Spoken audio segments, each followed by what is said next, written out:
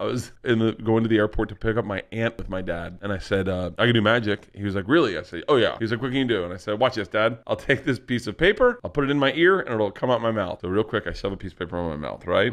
I take the piece of paper, I put it in my ear, and then I pull this out of my mouth. And he goes, that's great.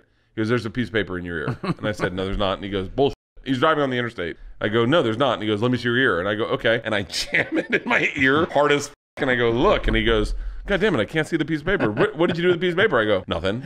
So we're driving for another 5 minutes. And I start trying to get it out, and I can't get it out. And then he hears me crying to myself. And he goes, it's in your ear, isn't it? It's in my ear.